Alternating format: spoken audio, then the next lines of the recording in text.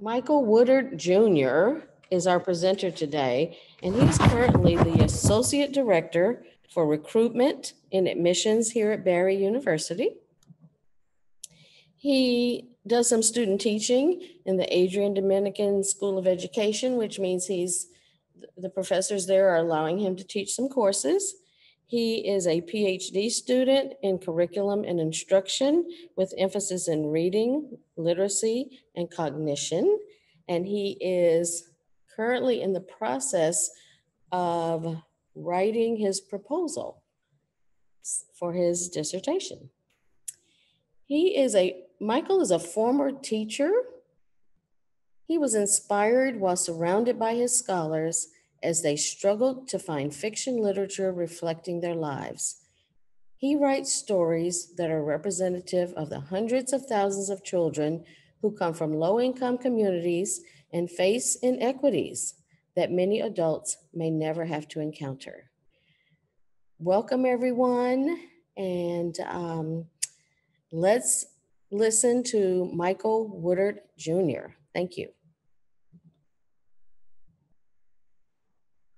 All right, sounds good. Can everybody hear me? Can I get a thumbs up, Dr. Scott or Dr. Ben? Can you hear me? All right. You can see my screen. Everyone can see my screen in presenter view. So without further ado, let's get this party started. I'm just so incredibly excited, so incredibly privileged to be able to have this moment in front of you all, to be a part of this symposium. There are literally hundreds of sessions happening right now. So to just be able to have a small piece of this moment in time for the university, it means so much to me. What it is that I chose to do this presentation on is something that means so much to me. It's much more than a few of the books that I read or a few of the experiences that I share with other people, more particularly with children. But this is something that I truly believe in.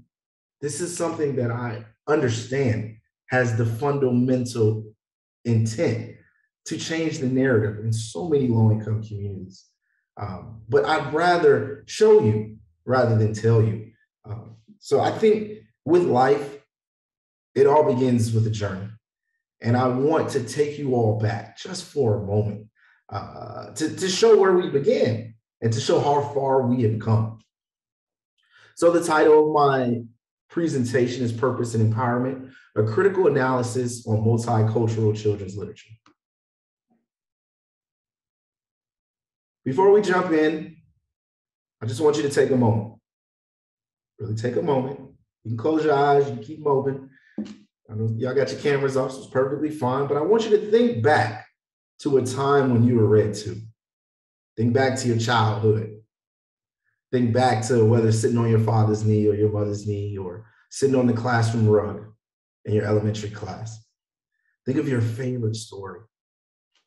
Ask yourself, what was the setting? Who was the main character? Also ask yourself, did you feel included within the text? What about the illustrations? Ask yourself, was the character the main character a person of color? Or was the setting of the Asian, American Pacific Island, African, or the Latin American diaspora? These are some of the questions we probably wouldn't ask ourselves, or children wouldn't explicitly ask themselves. But I do believe that through children's literature, a number of these ideologies are embedded.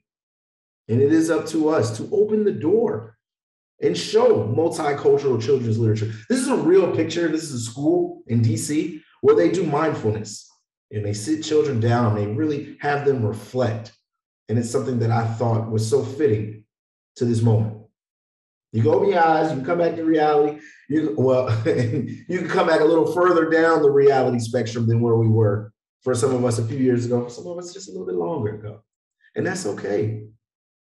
My name is Michael Woodward Jr. I'm a PhD candidate.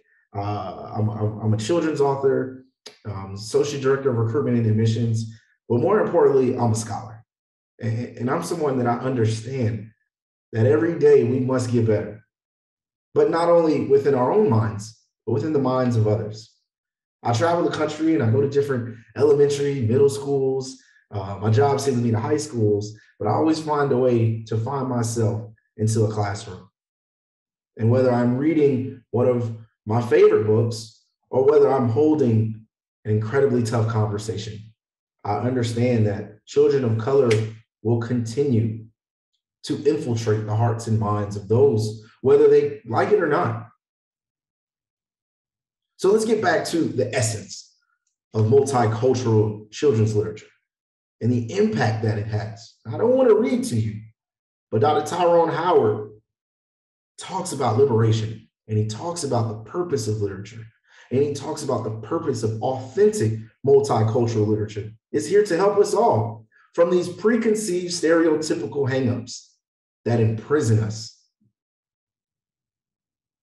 Unfortunately, the more we go down this road throughout the absence of multicultural literature, the more this veil of invisibility says loudly to children, you don't count, you don't matter. So the more we exclude them, the more many of them will come to the realization that they just don't feel championed. Some of the quick key facts of what multicultural literature stands for, and it's heightening the respect for all individuals, acknowledging the contributions of minorities, and bringing children into contact with other cultures. We'll go a lot deeper in that in just a moment. So before we talk about the present day and my research study, let's go back to that journey.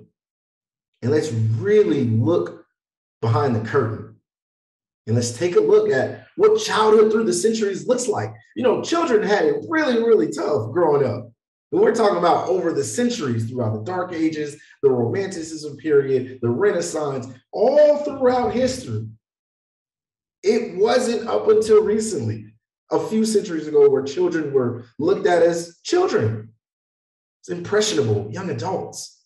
Whereas in many cultures and throughout many centuries, children were looked at as little people. And the moment they turned 5, oh, it was time to get that free labor out of them. And this is what we see. And this played a part in their education, in their cognitive development. So let's take it way back to 4th century BC. Before we even started to see children's books, we heard them on the streets. We heard stories. We heard people gather crowds and stand on milk crates and on the curbs of streets and tell fables and stories. Fast forward a couple hundred years, we get the medieval version of Desperate Housewives, the Canterbury Tales, that tells all of these stories of what life was like back then. However, a lot of these stories, nearly all of these stories, were handwritten. And some of these artifacts actually still do exist to this day. But luckily, just a few years after the Canterbury release, we've come across the printing press by Johannes Gutenberg.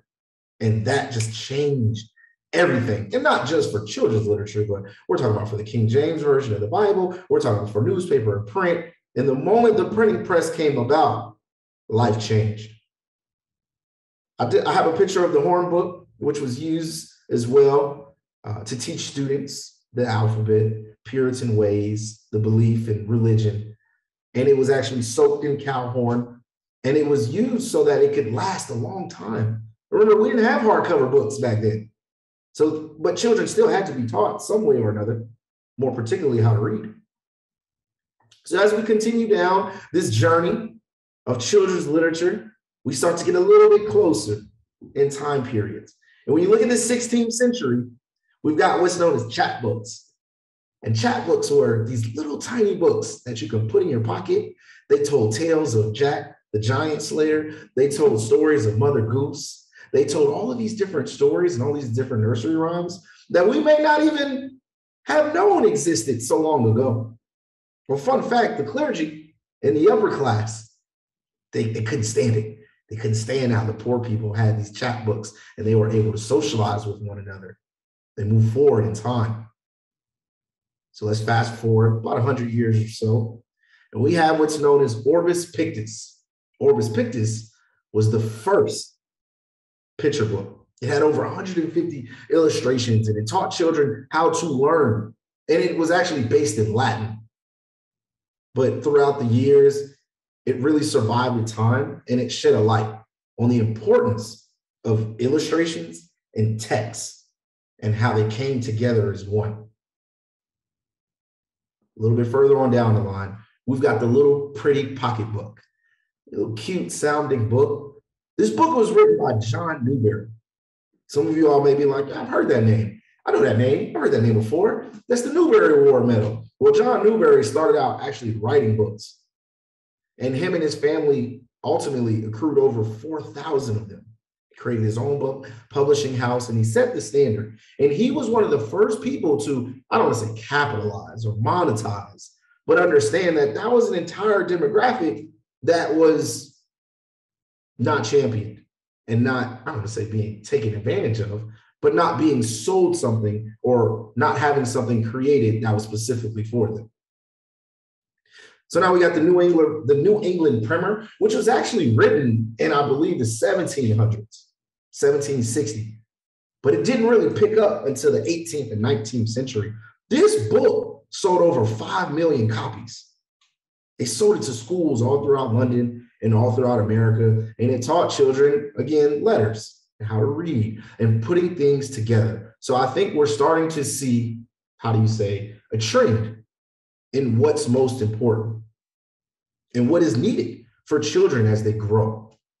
They need to be able to make these connections between reality and what is presented to them in text. Where the problem lies in is that everybody isn't represented in a sense. And I think we'll find out right here. We look at the 18th and 19th century, and there are so many books that came about, so many books. So many beautiful, timeless classics. However, so many books that either A, misinterpreted other races, or B, simply left them without. And that was a problem. That was a problem up until the progressivist era, within the civil rights era, in the 1950s and 60s, and you start to see people take a stance towards like, yo, I'm tired of being excluded. I'm tired of being thought less of. I'm sure people had thought this all their lives growing up, 17th, 18th, 19th century. But now we start to fight back. We started to kick up some dirt. And we see that in these protests. And we see that in the eyes of James Baldwin. Well, as a result of these inputs, it led us to some pretty stellar outcomes. Some beautiful pieces of literature that represented ideologies and the faces of marginalized communities in Black and brown children uniform. And I think that's incredible. It took long enough. However, have we reached this place? Like, have we reached this level of acceptability or satisfaction? Because this was nearly 40, 50 years ago. In the first book, I brought you all the way back to the 16th century. So it leads us to ask, have we arrived? And I can't answer that question, but I can find people who can.